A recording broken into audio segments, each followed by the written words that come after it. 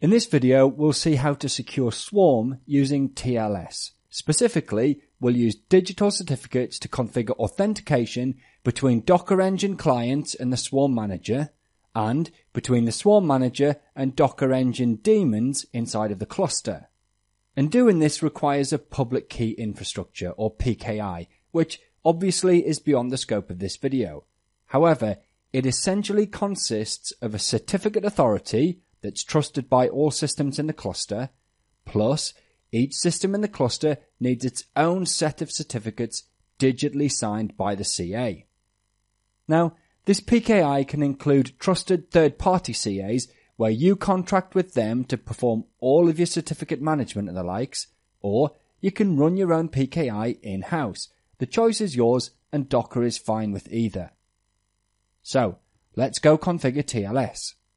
This here is our Swarm Manager, and here in the hidden certs directory, we've got the CA's public key plus the Swarm Manager's own key pair.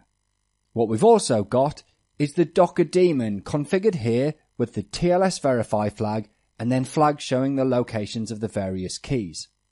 And this right is the same on every node in the infrastructure.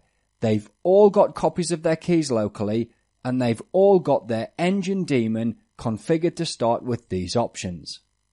Now the Swarm Manager process is also running here on this node as a container. So when we started that container, we mounted a volume into it holding the Swarm Manager's keys, and we passed in the TLS flags to the Swarm Manage command.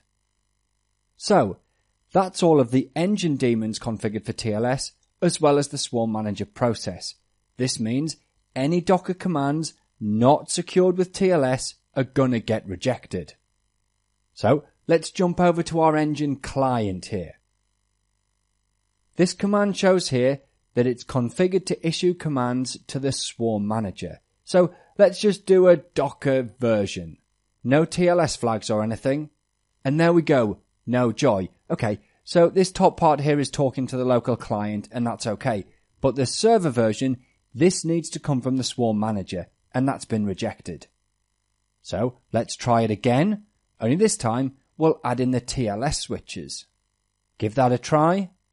And there we go. It works a treat. And yeah, see how the server version's reporting back the Swarm info? So that's working, but that's a pretty ugly command as well, yeah? So, to configure things so that the TLS settings are automatically applied to all Docker commands, we do that with a couple of environment variables. This one here tells the client to always use TLS, and this one tells it where to find the keys. Okay, let's run that command again, the one without explicitly passing the TLS settings. Remember, it failed last time. And it's working now. So, that's how to configure your Swarm cluster with TLS for authentication. We've got a trusted CA, signed keys for each node in the cluster, including our client, set the engine daemons and the Swarm Manager to require TLS, and configure the client to issue commands using TLS. Very, very important in today's security-conscious world.